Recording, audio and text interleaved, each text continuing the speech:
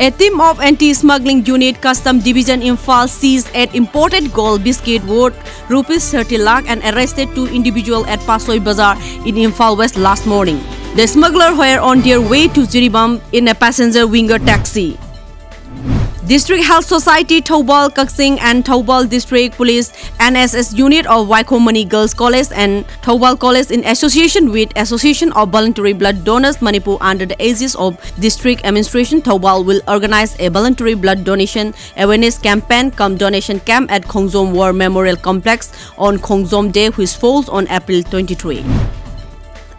After the allegation from the opposition CPIM and Congress after massive vote capturing in the West Tripura parliamentary constituency, the CEO Tripura Sriram Taranikanti has decided to not to take any chances and win additional central paramilitary forces. Call in from outside is prepared to go to polls from Tripura East parliamentary constituency. The CEO speaking to reporters assured that around 60 to 70% more central paramilitary force will be arriving at the state at any moment before a second phase vote in the state, which has been postponed to April 23.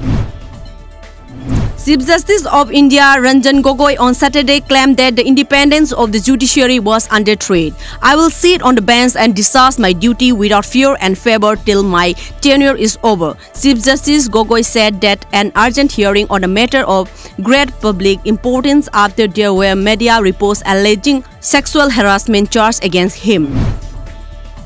13 people, including a child, were killed today when a group of unidentified gunmen opened fire on a party in the Balance Rec Eastern Mexican state of Veracruz, officials said.